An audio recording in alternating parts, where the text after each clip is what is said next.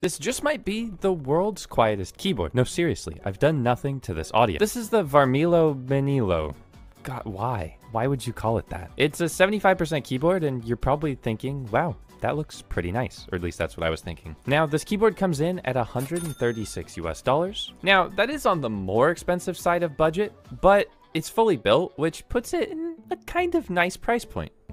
Now, the shell is unapologetically plastic, which could be a problem later. But generally I found plastic to be decently quiet. It just depends on how it's being utilized and if there's foam in place. Now I have the sound muted here, so no spoilers, but I couldn't help but notice that it feels incredibly smooth. Like there's something going on with these switches. The board comes with double shot PBT keycaps that have a really nice color scheme, and they're honestly very decent. These are the Prestige silence switches that only come in this board, and they make it very unique.